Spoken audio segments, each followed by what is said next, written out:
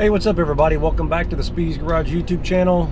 We're on another field trip this week, and I've been asking you guys what tires you thought I should go with on Project 4Runner, and I have been considering a 285/75 16 or a 265/75 16, and what that really boils down to is like almost a 33 or almost a 32. There's about an inch height difference. The problem I was running into, I appreciate all y'all's comments and suggestions too, by the way, everybody that left me some recommendations on those. The big issue I ran into was the load rating. I might have mentioned this before, but the 285s, which look great on the truck, and I think would fit, you know, I've been doing some maintenance. Let's back up a minute. So we're kind of in a restoration phase on Project 4Runner now. I've had it for like 20 years. I've been going through, if you guys have been following along, and doing some restoration and updates and maintenance stuff. I replaced the lower ball joints last time, adjusted the suspension, so it's got the Tundra Bilstein 5100s and Tundra TRD front coil springs, which give, on base setting, on the lowest setting on the shocks, you get about 2 inches of lift. I moved it up one perch and it gave me right at an extra ½ inch. So now I'm level all the way around. It's 2.5 inches in the back, 2.5 inches in the front. Took it over and got an alignment. So now we're ready for tires. So that's kind of catching everything up to where we're at today. Anyway, the big problem I was having with the tire sizes is the 285/75s, everything I could find were load range D tires, which means I think they're like a 10 ply on the sidewall, making them very heavy. So normal 265/75 standard load rating tire weighs about 40 pounds. The D load rated tires are anywhere from like 55 to 61 pounds each. And when you start adding 15 or 20 pounds per tire, and you're talking about rotational mass, it's a lot. And I've done a lot of work to this truck. They're pretty anemic, unfortunately, stock. And we're talking about 1990s technology, V6 technology, right? So what, 190 horsepower is what they were rated at. I've done the TRD supercharger. I did water meth injection, which allowed me to change the tune up and get quite a bit more power out of it, and go to a 2.1 inch pulley, which makes around 11 pounds of boost. So I've done a lot of work to make it perform better, and it performs pretty dang good. I'll be honest with you, for what it is, it's reasonably quick and feels like it's normal to drive. It doesn't feel like it's sluggish. So the last thing I really wanted to do was do something weird with the tires and add a bunch of weight and make it sluggish again. But those 285s do look great. So we're headed to the tire shop now. I've made a decision. I took y'all's input, sort of noodled it over. We're gonna get the tires put on. When I get back, I'll show you what I ended up with. And the tires that are on it are Bridgestone Revo 2s. And I put them on the truck 9 years ago. And 9 years ago, they were a pretty highly recommended tire. And I'll be honest with you, they've been great. They did great in the wet. They did great in the snow. I didn't do a ton of off-roading. I don't do a lot of that with this truck anymore. I don't know how well they would do in the mud because the tread packs are pretty close together, or the tread grooves. But other than that, they were great. They lasted 9 years. I've had on the truck 9 years and about 60,000 miles. They were a 50,000 mile warranty tire, and I actually went 10,000 miles farther on them than they were warranted for. I probably wouldn't want my wife driving it around in the rain. The tires are very worn. I mean, there's no tread left, especially on like the front. I've rotated them about every 8-10,000 miles, so that might have helped. But they are shot, and I can really hear road noise, and they really started to pick up some noise and harshness at around the 50,000 mile mark. But I just kept running them. It's just kind of how it worked out timing wise. So that's what we're on it. And I want to go with something a little more aggressive to kind of make it look a little tougher, I guess is the right word. So I've picked out a tire, going to replace these. Hopefully I get the same service life out of these new tires. Like I said, I've been pretty happy with the Revo 2s. People that I talked to said that the Revo 3 got redesigned and they did not recommend it. So unfortunately, sometimes updates aren't as good as the originals. So, and I don't know if you realize this, but tires have a shelf life, a date life, as well as a tread wear life. So I think it's 10 years, and after about 10 years, most tire shops won't rotate them anymore. I guess they get worried about them dry rotting and cracking and maybe coming apart at speed or something like that. So I actually lucked out and got the max out of both. So it took me about 10 years to put 60,000 miles on these tires. They're worn out and their date life has expired. So it's definitely time for new ones. One thing I will say, tires have gotten a lot more expensive than they were 10 years ago.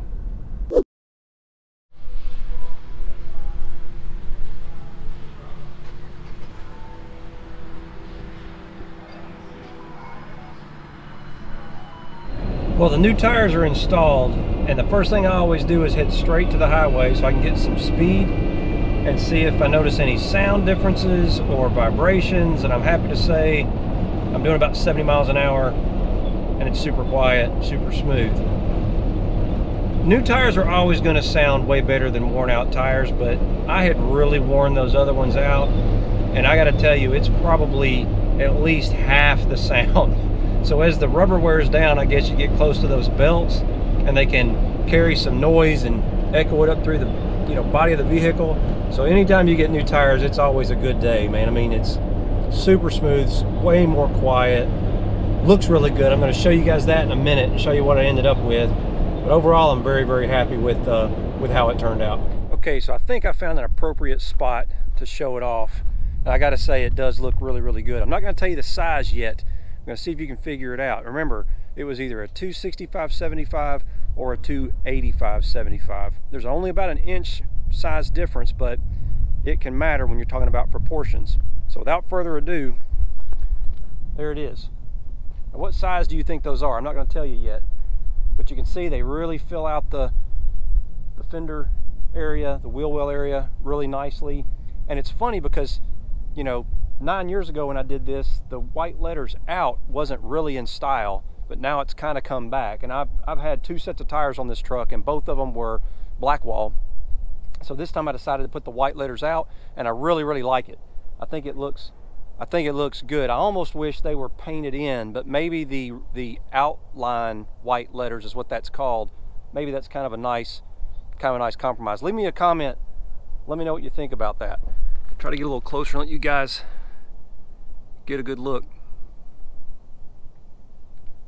So they're Toyo Open Country AT3s. That's the tire I decided to go with. I liked the aggressive tread pattern. I really like that. I like the sidewall, has pretty aggressive sidewall on it. Like I said, I do like the raised white letters. And I think it fits the proportions. I wanted something a little bit more aggressive than I had last time, but I didn't want something so aggressive that it was noisy or not a nice road ride. This truck spends most of its life, unfortunately, just traveling back and forth to work in other places on the highway, and I had to take that into consideration. So what size do you guys think those are?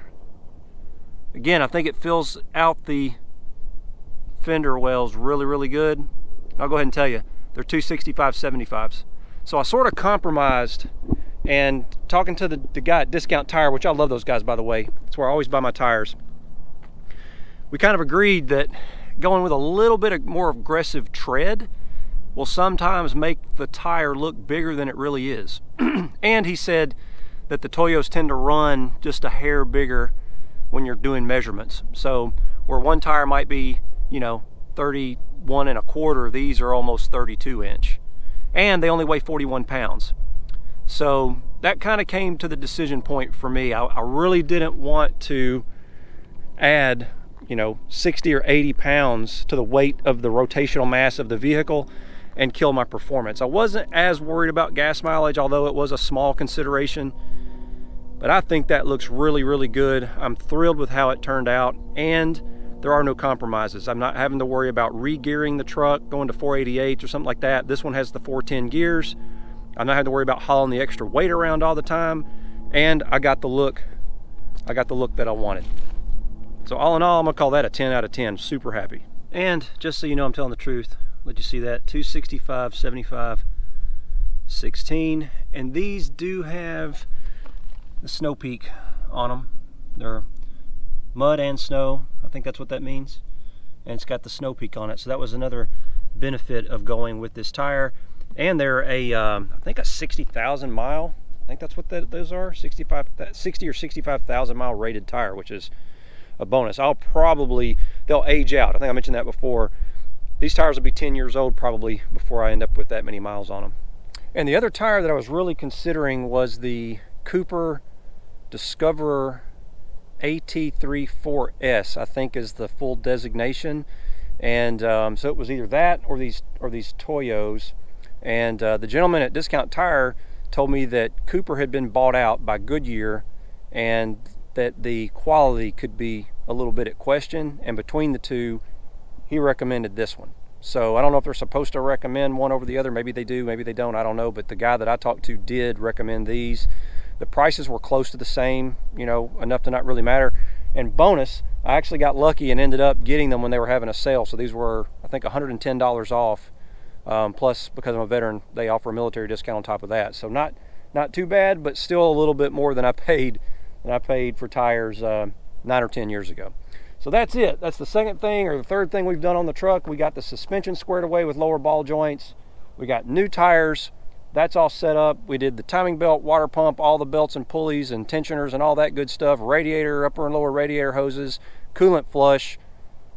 We're kind of catching up on everything here. I told you this is going to be sort of a restoration progress or project, is probably what I should say.